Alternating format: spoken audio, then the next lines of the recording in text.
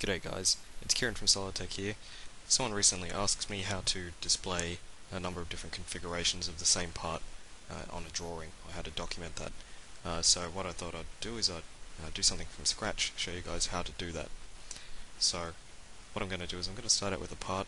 You can see I've got a sketch here already. I'm just going to go in and change the names of the dimensions here, just so they're a little bit more obvious. This is going to be a pretty simple part, so that's going to be called dim A. We'll call this one dim B, and we're going to want to show these two dimensions on our drawing as well, because we're going to configure these dimensions. I'm just going to extrude it. Let's make it 50 mil thick, like that. Okay. Now if I just bring up those dimensions, I'm just going to right click here on this dimension and say configure dimension. And this is going to give us our nice table view in SolidWorks to go ahead and configure these dimensions. I'm just going to double click dimension B there as well, and I'm just going to configure these two dimensions. I'm not going to configure any other ones. So I'm just going to create a new configuration. I'm going to call this one small, medium, large, and I'm going to give this table a name so that I can call it back up later. I'm just going to call it configs. Just hit enter. Make sure you either hit enter or press that save icon so that you can call it up later. I can go ahead. So this one here, let's make this fairly small. Let's make it 25. Make dimension B a little bit bigger. Let's make it 50. I'll leave my medium at 75 by 75, and my large can be, let's call it 100. That's going to be 150. I can say OK. So now I just need to rebuild my part. Take a look at my configuration. So I've got large, medium, small. Okay. So now I want to document these on a drawing. So this might already exist in an assembly, but what we're going to do is we're going to create a new assembly for it. I'm just going to start by making an assembly. Just going to insert the part straight in, and I'm just going to duplicate it. Just hold Control, click and drag on the part.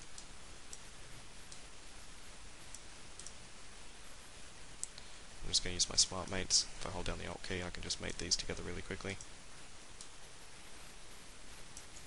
Like so. That face and that face. That face and that face. That's fine. If I really want, just give these a quick distance. Let's make that 25. That face and that face. Again, the distance, so everything's nicely spaced out. So this one here is going to be my large, that's fine. This one here is going to be my medium. This one here, my small. So now I have my three different configurations. I'm just going to save this assembly. Call it configs, assembly, or whatever you want.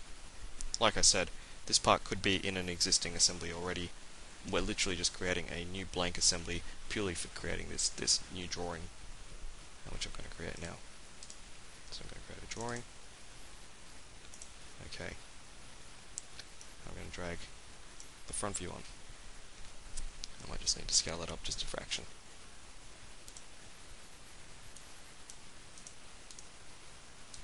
So 1 to 2.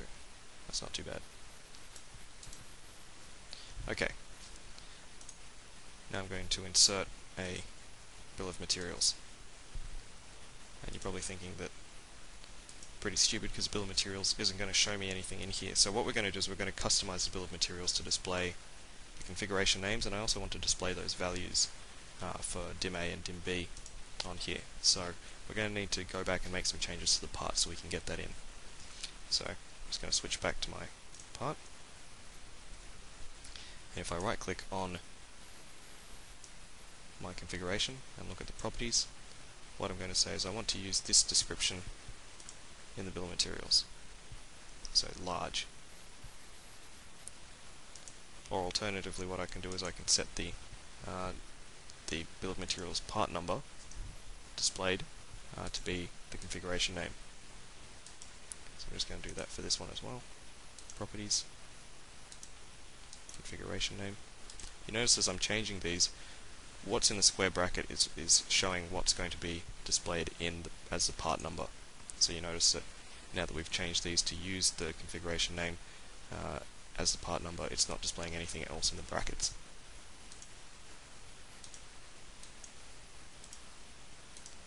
There we are. So if we go back and check our drawing, small, medium, large, not bad. I don't even really need the item number there. I'm just going to delete that column. Delete this description column as well. We don't need that. We don't need the quantity. Let's get rid of those. What we are going to need to look at though is how to get that dim A and B onto the drawing. So I'm just going to again go back to the part. I'm going to go up to the file properties, and we're going to create a custom property. In fact, we're going to create two custom properties. Colon dimension A. And the value is going to be my dim A. Let's shrink this window a little bit. And if I just bring up my sketch and show those values there, I can actually double click single click the dimension there, and you'll see it'll have this formula dim A at sketch1 at config part.sldbrt, which is my part number or part name.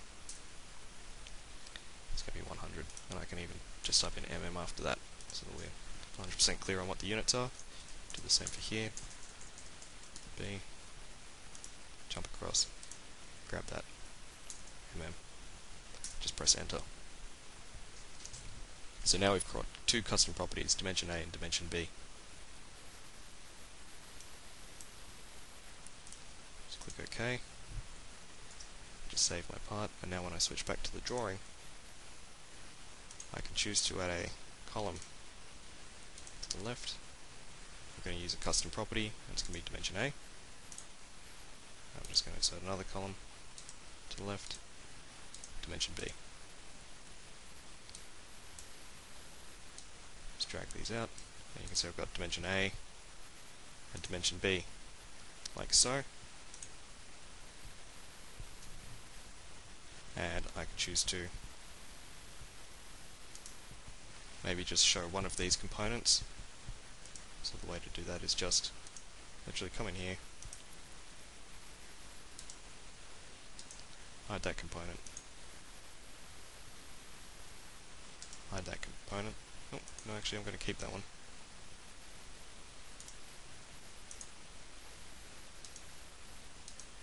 Hide that one there. I can add a dimension here, add a dimension here, but just on the text, I'm going to completely override that. It's going to warn me about that. Yes, that's fine. Let's call it dimension A.